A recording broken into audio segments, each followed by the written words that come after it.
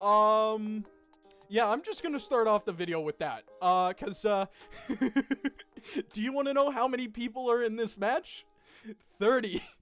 30 plus people are in this match.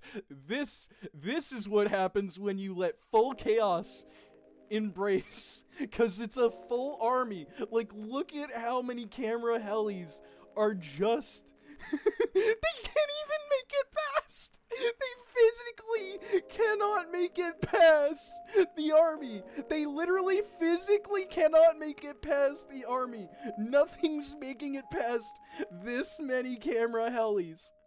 I haven't even, I only spawned in NGs and they're not even maxed.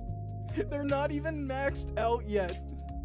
That is how crazy this match really is, and I think someone else has NG in here, because there's already a maxed out NG spawning in, but this is just, yeah, no, this is probably one of the best updates I can ever say that I've seen from TDT, because them allowing us to have partner and play 100 match, I said they should have allowed us to play 100 player matches.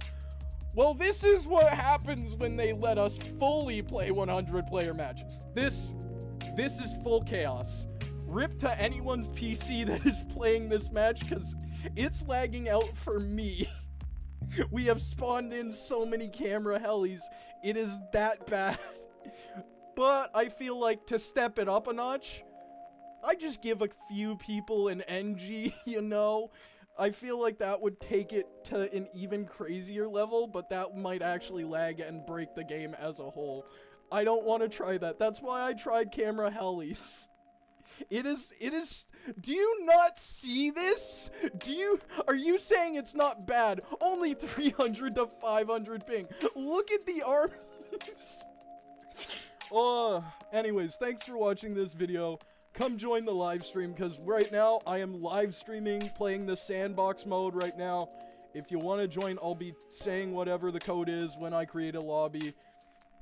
But yeah, this is hilarious.